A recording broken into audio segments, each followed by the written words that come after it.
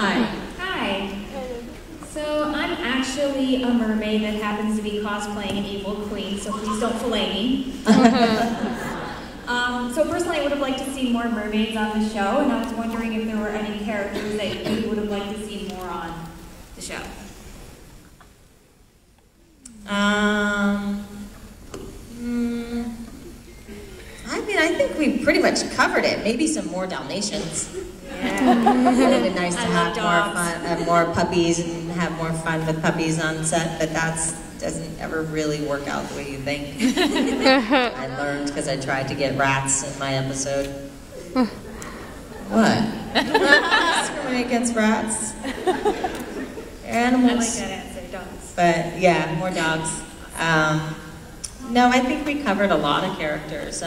I think it was great that you were Ursula too. That was a lot of fun. That was really cool. Thank you so much, and you look great. Thank you. Yeah, even as a mermaid.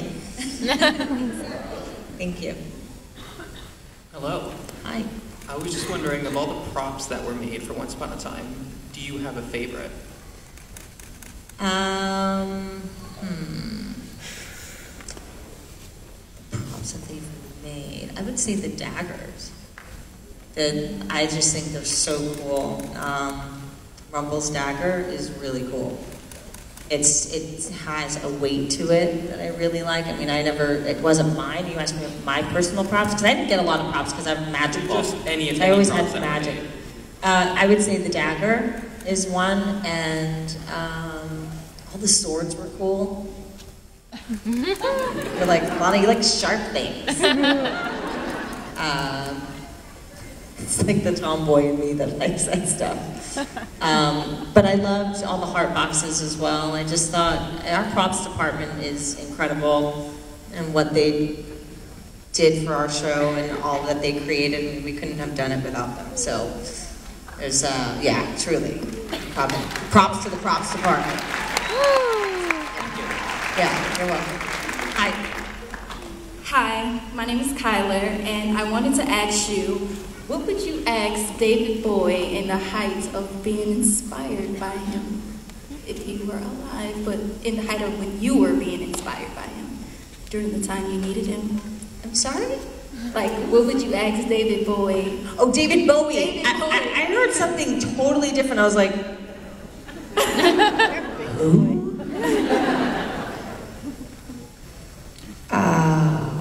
What would I ask David Bowie? How is life on Mars? Because he was an alien, so I truly believe that. You're like, really? Dude, does she? Yeah, that's what I would ask him. Thank you. Hi. Hi, I'm Amber. I'm so excited. I'm shaking. But my question was, in a lot of interviews you've said that you have a really, really big heart, and that kind of has been a struggle and a blessing at the same time, when like you get hurt easily because you put too much faith into people, things like that. And Regina is a lot like that too, in The Evil Queen. So I was just wondering how you helped channel that into playing Evil Queen and Regina and Ronnie, I guess. Yeah, I mean, well, I don't know. I don't think The Evil Queen is like that. She didn't really put her, I mean, she was disappointed for different reasons, but. Yeah, just from like the first episode, I could tell like there was a story behind it. Oh, right. And it was because she cared so much. Okay, you're saying she had such a big heart that she was, yes. So, I don't know. I feel like sometimes I see something that I feel is there with the character, and it kind of becomes this marriage between what the writers are writing and what I am getting from the writing.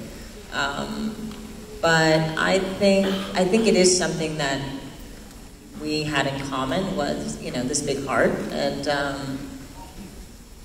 I guess it just informed the role because I understood what it's like to feel deeply and be sensitive and be hurt and all those things that Regina and the Queen went through. So it was kind of.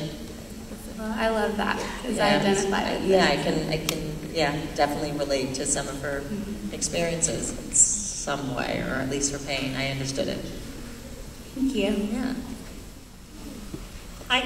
Hi, my question is, how does it make you feel to see all of us here dressed up, inspired by Regina and the Evil Queen? I love it. I just keep seeing one beautiful costume after another, and they're so elaborate and so unique, and I like seeing how everyone has their own little take on the costumes as well. It's like a little bit of them and a little bit of Queen, which is really cool. It's a nice marriage.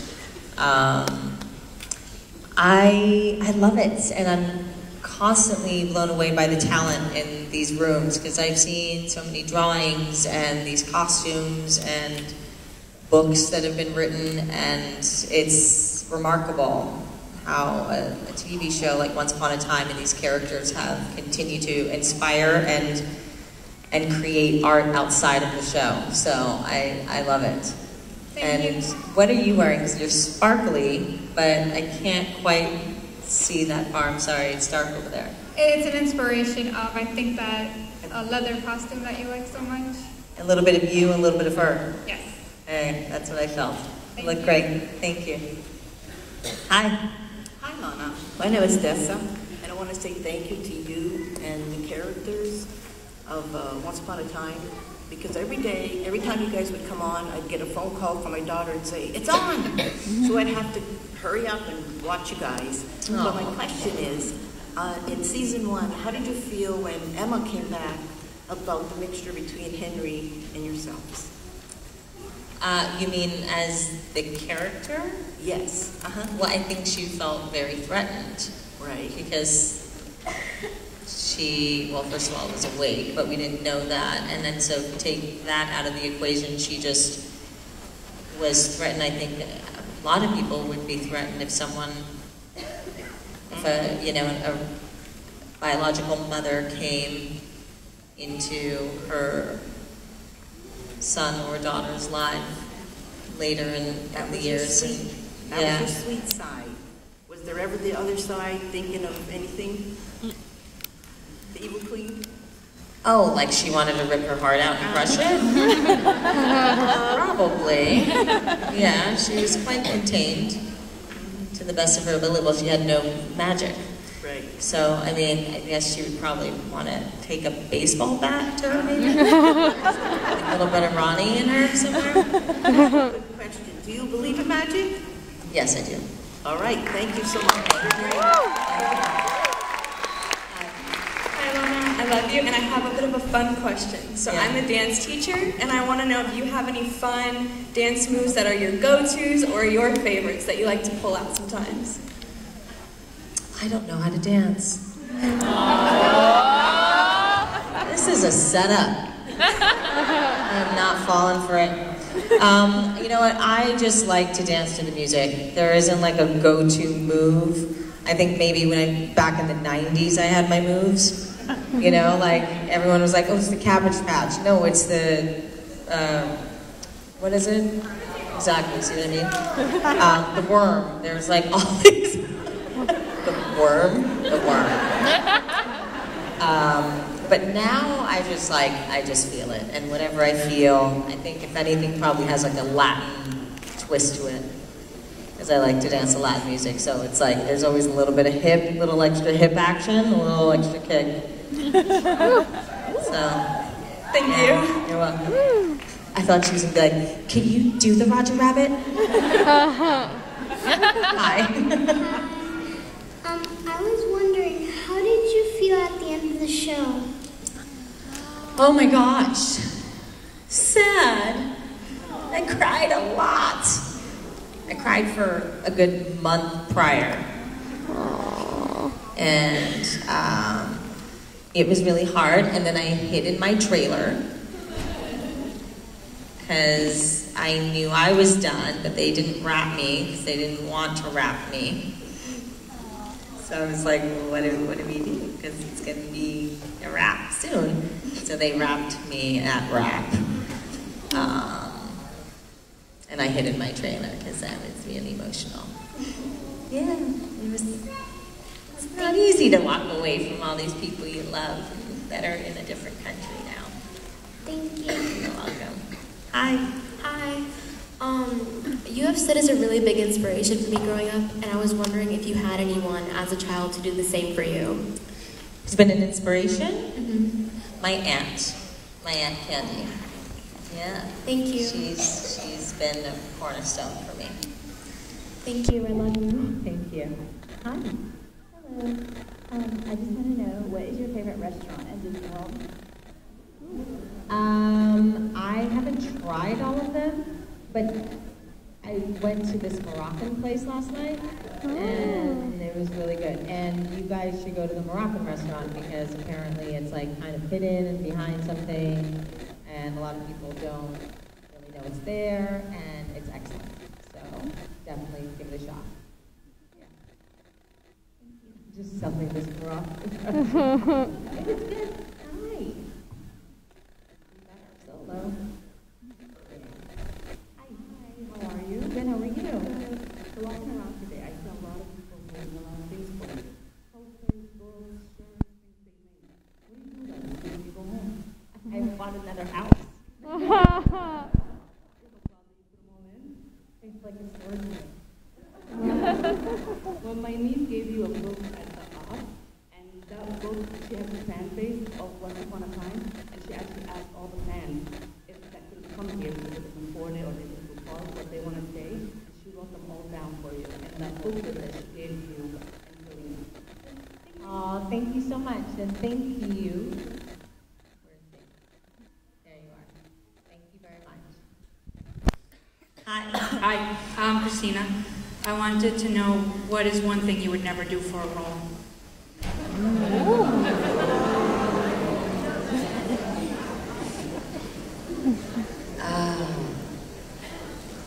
I wouldn't hurt another animal.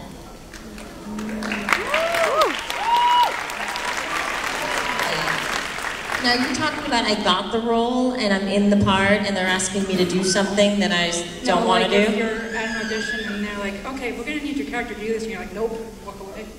Well, yeah, if they were like, you're going to have to kill something or beat something, or I feel like I can eat something. Yeah, you know, that's like not common. Like, I think Leo ate the heart of something. I might be able to eat the heart of something.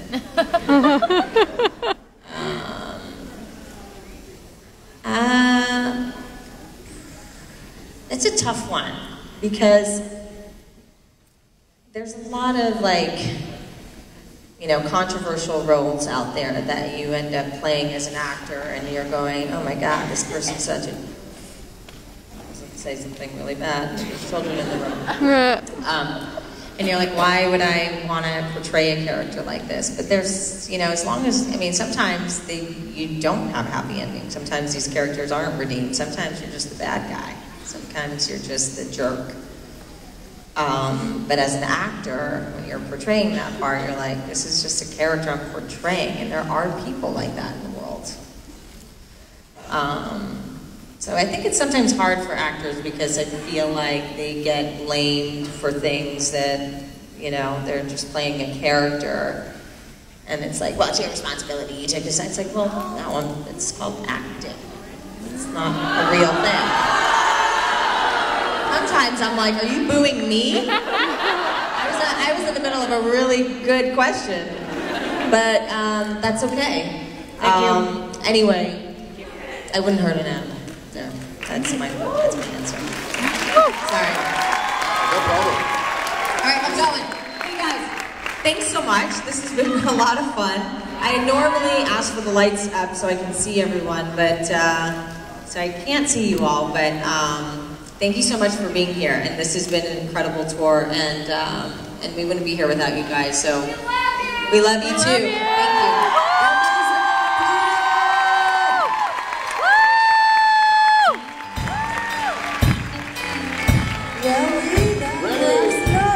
Guys, thanks so much for being here this weekend.